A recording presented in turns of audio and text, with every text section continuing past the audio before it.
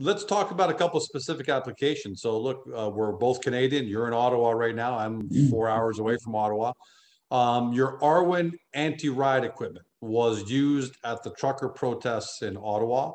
It's a non-lethal system, which I think was critical in helping, in assisting in quelling the protests and to make sure that it happened non-lethally at the end of the day, right? So let's talk about how successful you are in Ottawa and what kind of orders you've received, what kind of interest you've received as a result of ARWEN.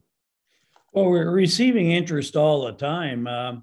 Certainly the trucker protest has been a catalyst, not necessarily because of that specific incident in Ottawa, but because of the spread of the trucker protest and the awareness by authorities that they need to be ready, right, for public order incidents like this. And you know, ARWEN is it's an iconic name for what it does, and it has customers throughout North America, not just in Canada and overseas.